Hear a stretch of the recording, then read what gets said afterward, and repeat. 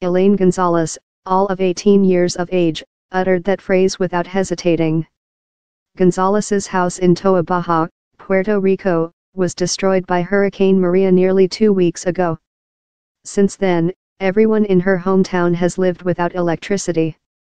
Only a quarter of its 80,000 residents have running water. About half of gas stations in town are open, with long queues stretching blocks. Most supermarkets are open but rationing food.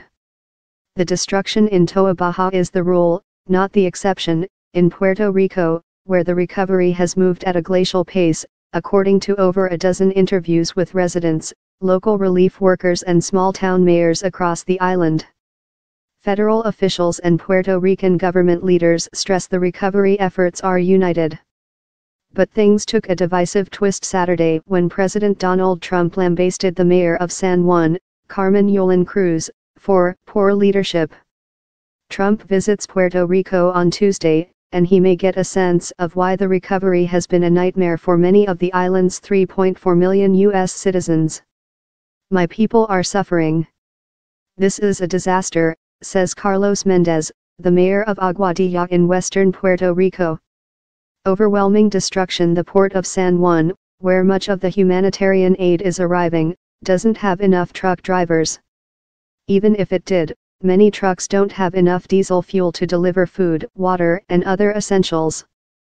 There's little cell service for those with the aid to communicate with towns, drivers, and locals. Banks can't get enough armored trucks to deliver cash to. On top of all that, roads are marred with fallen trees, or the road just doesn't exist anymore. In one town, residents strung a cable across a river to ford it in knee-deep water because the bridge connecting the two sides had been washed a football field's length downriver. Meanwhile, hospitals and food banks are running low on fuel for their generators to keep the lights on and preserve fruits, veggies, and meat.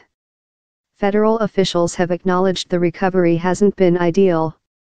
"It's not nearly as fast as any of us want," John Robine, acting regional administrator for the Federal Emergency Management Agency, or FEMA, said at a press conference. Puerto Ricans spend much of their time now waiting in line. On Sunday, one ATM line had several dozen people waiting 2 hours to withdraw a maximum of $40. It's worse at gas stations. Hundreds of people camp out in their cars overnight, risking their safety so they don't lose their place in line. About 65% of gas stations were open on the island by Sunday, according to Puerto Rico's government.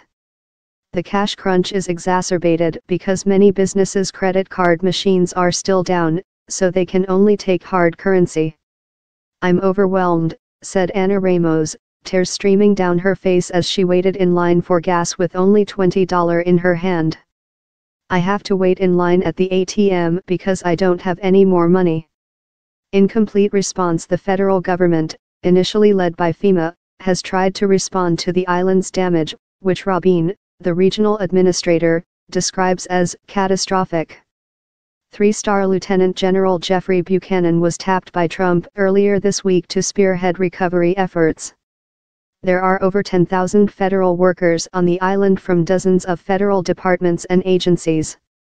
FEMA says it has reached all of Puerto Rico's 78 municipalities and delivered 1 million meals, along with 2 million liters of water, to 11 distribution centers on the island.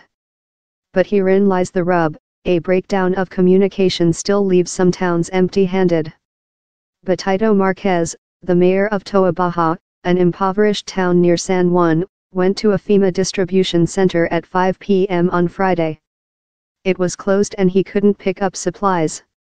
Mendez, the mayor of Aguadilla, told News Total he's been driving across the island, 2 hours each way, every morning to pick up FEMA aid in San Juan. "They're not coming here, I'm going there," Mendez said. President Trump has dismissed any problems in his administration's response as fake news.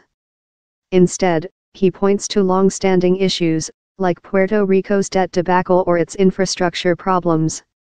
The island's slow recovery may exacerbate another problem Trump isn't talking about: an exodus of people off Puerto Rico and to places like Texas and Florida. Over 400,000 Puerto Ricans have moved to the mainland United States since 2004, according to the Pew Research Center.